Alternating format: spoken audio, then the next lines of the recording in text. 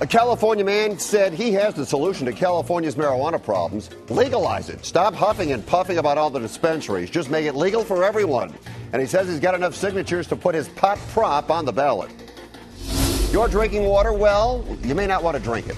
One Southern California city has the second dirtiest tap water in the country. You might want to put a filter on that.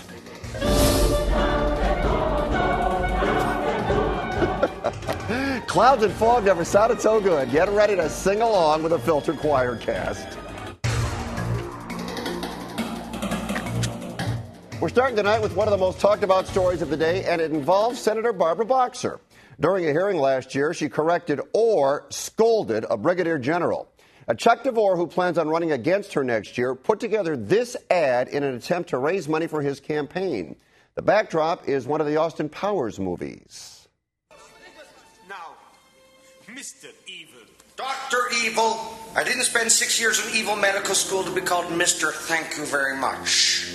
Ma'am, at the LACPR is... do me a favor. Could you say senator instead of ma'am?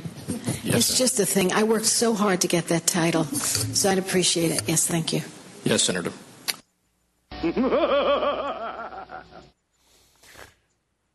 Well, as far as the spot goes, funny idea. Our contributors tonight, executive editor of redcounty.org, Matt Cunningham, and director of social ethics, Charlotte Laws. And Charlotte, I'm going to start with you. A, should the senator have corrected the brigadier general? And B, should it be used against her in a campaign ad? Well, first of all, why is Barbara Boxer speaking out? Aren't women supposed to stay in their place? I think that the voters do not care, are not going to care about this particular issue.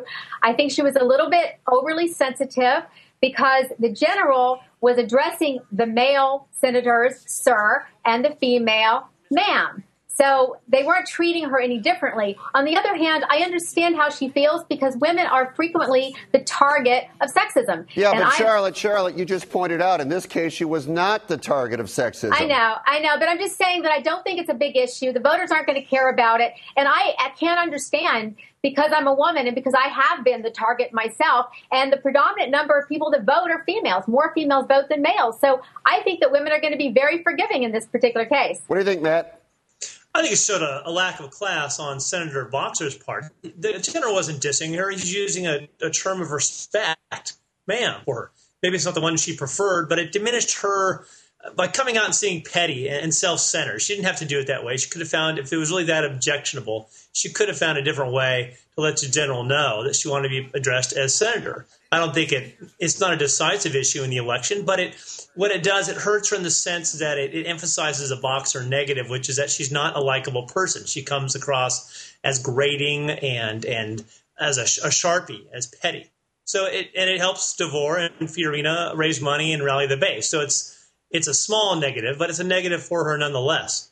Yeah, I think the thing here, Charlotte, and Matt, I think you make a good point. If the brigadier general had been addressing the men as senator and Barbara Boxer as ma'am, maybe she's got a point. Maybe she was a little overly sensitive. But it does speak, and Matt makes a point, it does speak to the way she relates to people and the public. It'll be interesting to see that election next year. Okay. Now, here's something that could change the way that companies deal with employees and your privacy.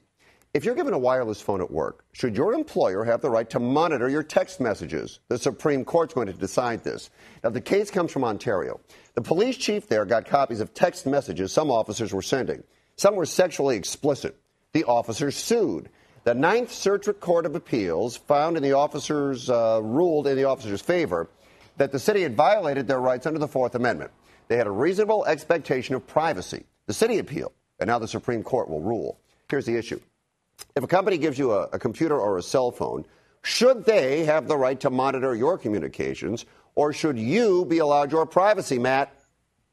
Absolutely, they should be able to monitor your communications. If, say, you're using the phone at somebody else's house, would you expect them not to look at their phone records and monitor and object to some of the phone calls you were making? You're using somebody else's property on somebody else's time, and they have every right to monitor it, especially when it involves a public agency like law enforcement. We had a case here in Orange County recently at the beginning of the year where at a Board of Supervisors meetings, high-ranking Orange County Sheriff's Department officers were using their BlackBerries to send derisive and dismissive text messages about the supervisors to each other and about what they're going to do later and how they wanted to poke their eyes out because the supervisors are so boring.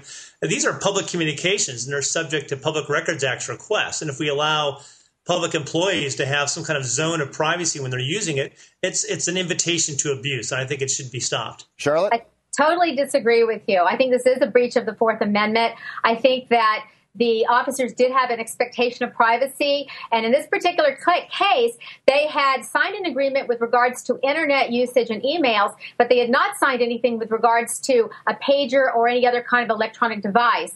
And they had been told that if they went over 25,000 characters in their texting, that they would have to pay for it themselves, which they did. The plaintiff in this case paid out of his own pocket. So he had a belief that this was going to be used for personal use. And if I were the Supreme Court, I would rule that unless there was some sort of a contract between the employee and the employer, that there was an expectation, there should be an expectation of privacy for that employee. And that can always be negotiated. If the employee 5 years into the job says, I want to use my cell phone for personal usage, and I'm going to, and that's part of our contract. I want to renegotiate my contract and I don't want you monitoring it. I think that would be perfectly acceptable, but it needs to be in writing.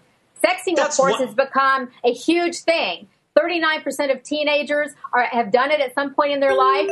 And even the American Bar Association has classes for marital attorneys on how sexting works in order to better prove their cases. So it's a big thing, and it's a new area of law.